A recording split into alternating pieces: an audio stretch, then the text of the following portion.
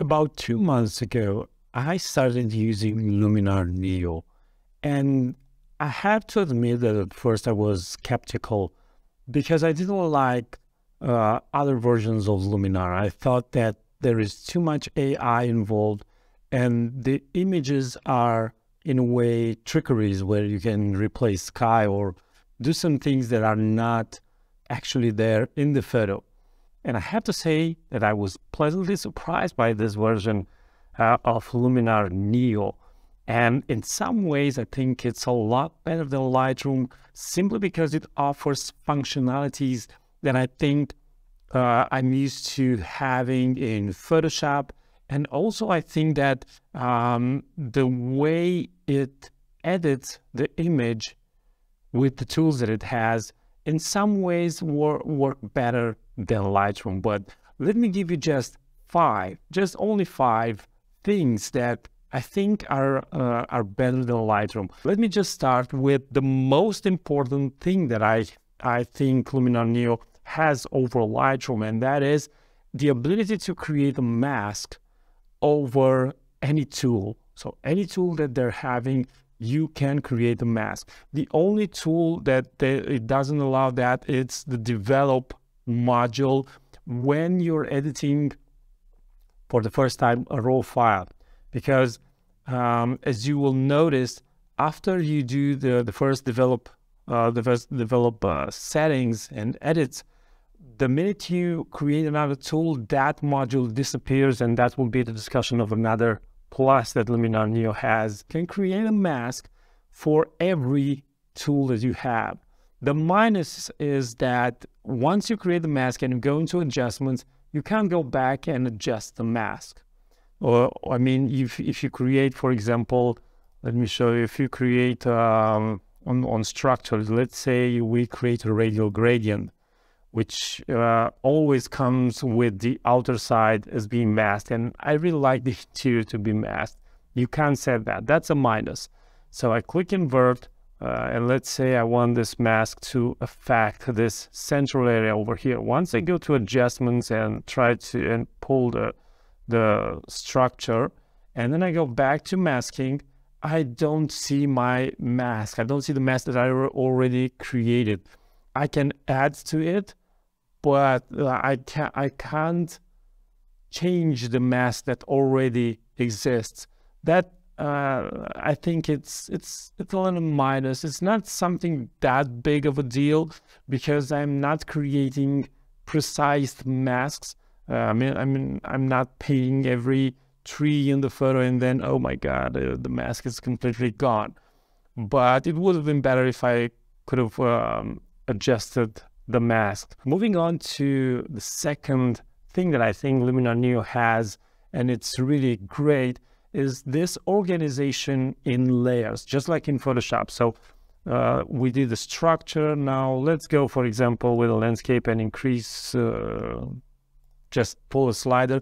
And then when you go in edits, you see all the edits that you did.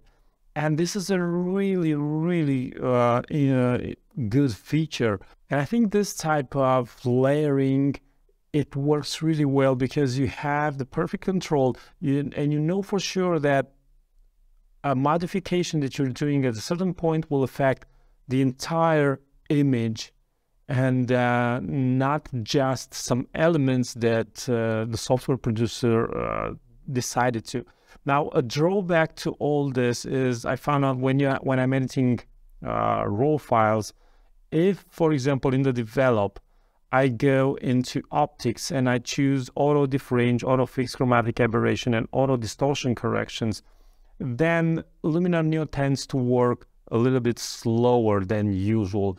And sometimes it can go really slow. And because of that, I'm doing all the edits. And just before I do the export, I come here and click all these checkboxes just to be sure, because sometimes there are tools, some of the tools work a little bit slower because they're using AI to correct some things. And as I said, I don't like it when it's happening. The third thing is that you can get better details from your image. In Lightroom or Camera Raw, you only have clarity and dehaze. And sometimes the dehaze functionality goes overboard in Lightroom. But for example, in here, if I go and pull the dehaze all the way up, as you can see, at 100%, it doesn't damage the photo. And it's a really good thing that this is not happening, because in Lightroom, if you go a little bit overboard, you get some really freakish results. Also, Luminar NEO has other tools. For example, Lightroom has dehaze and clarity. Over here, we have structure, we have dramatic, and also details. Now, details I don't really use that much in Luminar NEO, but structure, I really use it. And if, for example, I want to enhance, let's say, the buildings over here, and I paint really fast with a brush, so I think it brings the details in the image very, very good back to life if you want, and you can add the dimension and depth to the photo. You can go the other way, for example, and you can really soften the image in that area.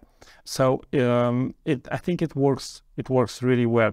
Dramatic is another slider that you have to be aware of and not pull that slider too much. For example, if I go, let me just show you, if you go overboard, the image looks from another planet. So what you want to do is go a little bit, but I'm not doing this. When I'm doing this, I'm not applying it to the whole image. So what I would do is, again, use a brush and apply it only to the rocks, for example, or some elements that I think would benefit from this slider, to have those elements to be more visible. And the number four is the control of color. And why do I think this is better than Lightroom? Okay, you also get in Lightroom plus Luminar, you also get this HSL panel that you can use to adjust different colors. What I think that Luminar has better is this color harmony, and you have the color balance just like you would have in Photoshop, and then you have split color warmth if you want more the colors of the image to be more warmth or more cool looking. You have the contrast of the colors, and by using a hue, you can adjust the contrast on on a certain type of hue. So not everything, and you can go, for example, for the greens and increase the contrast in the greens, and you can make them pop a little bit. And then you have brilliance that increases the overall color. You can go psychedelic with your photos. Again, you don't have to go overboard with it in order to have a pleasant looking image. And now number 5, the last thing that I think it's interesting is the noise reduction and sharpness that are based on AI. It also has the classic, if you're going to develop, it has the classical noise reduction that Lightroom also has, but you also get noiseless, which is an extension from Luminar NEO, and you can eliminate the noise by using an AI, and also the sharpening tools, the super sharp AI.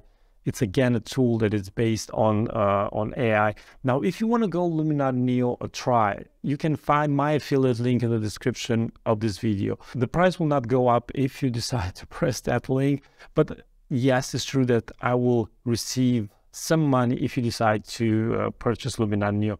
You can go and just give it a try and see if this is something that works for you.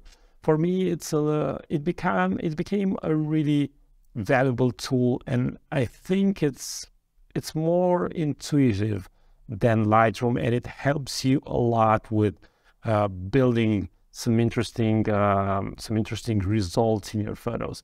It also has some tools that, for example, atmosphere. You can add fog. It looks strange But yes, if you already have fog in a photo, then you can go and intensify that fog and it can look okay. If you have sun rays, you can go and use the sun rays slider, and you can intensify those sun rays by creating some kind of sun rays. But if you don't have those elements, using those options will result in an image that looks fake, that looks, I mean, it doesn't look right to my feeling. If you want to learn more about my concept of landscape photography, there's also a link to my website, and you can find an ebook on this topic, or you can join me to one of my photo tours in Tuscany right now in May, and then in the Dolomites in September. Thanks for watching, and until next time, keep on photographing, because it's the only way to get better. Bye-bye.